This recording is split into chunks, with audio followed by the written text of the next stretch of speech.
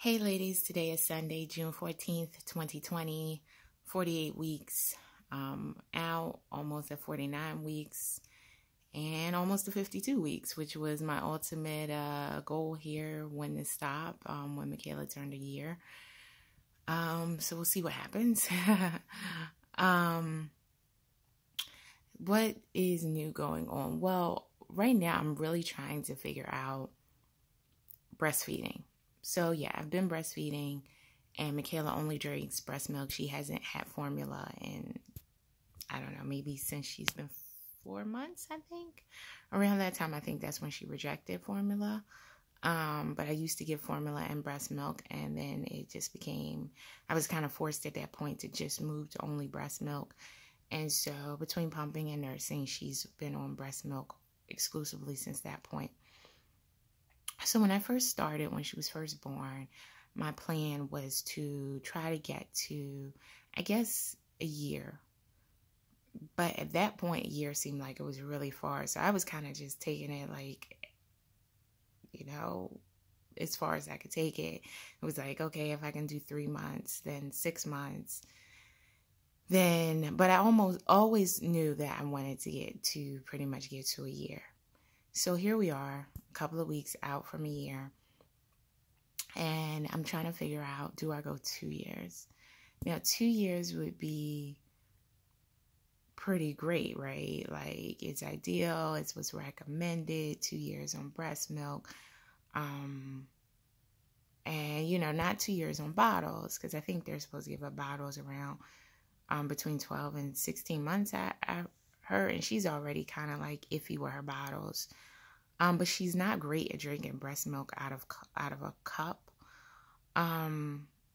So we have to work on that. She kind of, even with her, we don't use sippy cups, but we use the 360, Magic 360 by Munchkin cups.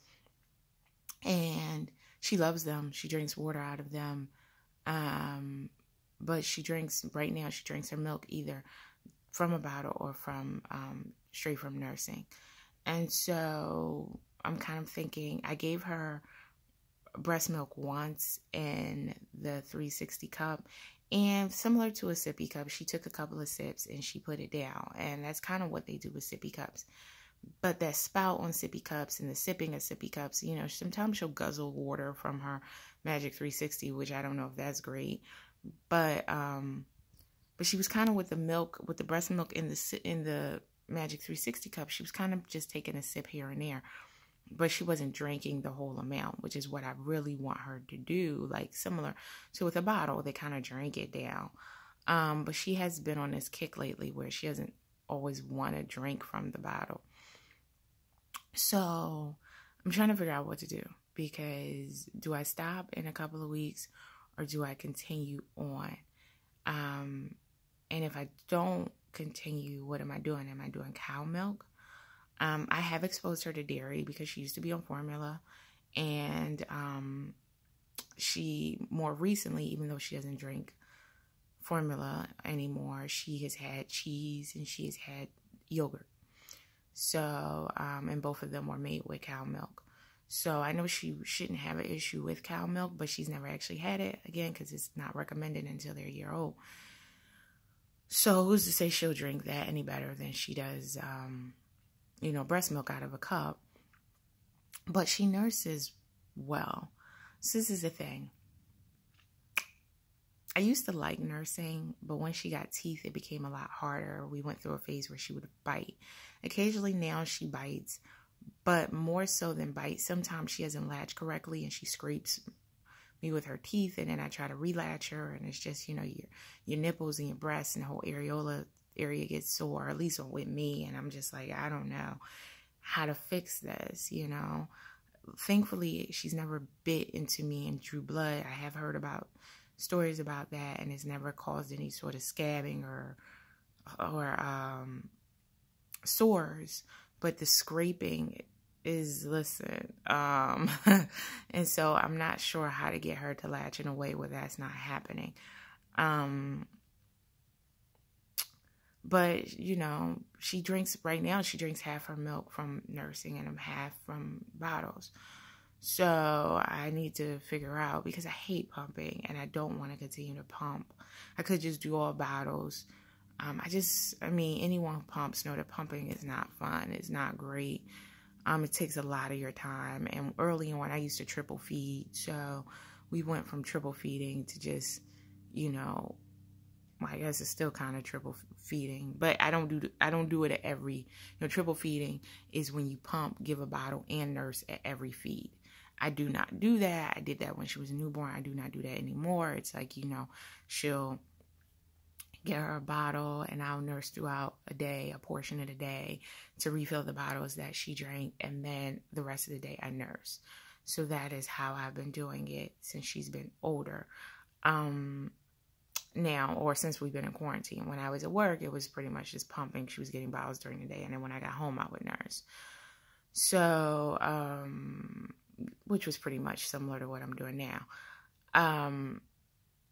But I'm trying to figure out, like, what do I do going forward once this year is up? Should I switch to cow milk? Or I could nurse. The option is I could nurse, completely give up pumping, nurse, and supplement with cow milk if I feel she's not getting enough through nursing. But I am still working, and things are opening up. Right now I'm working from home. I'm hoping to be able to continue working from home for, as long as they'll allow. And my office has come up with a plan to return to the office, where what they're going to do, even when they do return, would be that they'll be on a 50% schedule. That's what they're calling it. And so you'd work every other week in the office and every other week home, but every Friday we'd also be at home. So essentially on the week when you're in the office, you would work Monday through Thursday in the office. That Friday you would be at home, and then the following week you'd be at home. And so that's how it is. So you're only going to do 4 days, in the office in a week. And so it's only 8 days in a month in the office. But given my risk factors that I have asthma and I now have hypertension, I would hopefully like to just skip that and just work from home continuously without doing this back and forth. And I think that's going to be possible, or at least for a while, if not, who knows, for however long this all continues. So it's kind of hard for me to nurse during the day. I guess I could, but it is hard to nurse during the day. It's easier to just give her a bottle. She can hold it herself. But again, she's kind of been rejecting bottles. So if I can get her to drink the milk out the cup, maybe I just give her a cup and let her hold it herself. I don't really know. I don't know how people do it or what they do. But maybe the easiest thing for me would be to just try to nurse. And if I feel she needs additional milk, to give her cow's milk. For some reason, I don't like the idea of cow's milk. I don't know. It's just, or any animal milk, because that animal's milk is meant for that animal's baby. And so since I've been breastfeeding, I'm like, breast milk is for human babies. Cow milk is for cow babies. And that's really what it's for. But people act like it's so weird when you see someone breastfeeding their child, especially if their child is an older child, like over a year old or 2, or sometimes 3, or however long people go, where it's like you think it's normal to give a child cow milk, which is meant for, young cows. It's not meant for young people. And it's fine. We drink it. I'm not knocking it. I don't drink cow milk now, but I grew up on cow milk, so I'm not knocking it. But it's just, I'm knocking people who think it's weird to give breast milk, which is specifically designed, for humans in a way that no other fluid and milk or supplement can be. So I haven't figured out what I'm going to do. I'm still trying to figure that out. I'll let you guys know in this transition. But I'd like to give her another year of breast milk, even if it's not exclusively breast milk. Like right now she's doing exclusively breast milk. Even if it's not exclusively breast milk, I'd like to give her at least another year of breast milk. I mean, I think it's been invaluable in keeping her healthy. She has never had a cold, thank God. She hasn't really been sick. We had one time where she had 104 fever. I don't know what it was from. you know, other moms had told me it sounds like teething, but the doctor didn't say it was teething. I don't know. She had no other symptoms. You know, we got the fever to go and she was fine. So, she like hasn't been sick. Thank you, God, for that.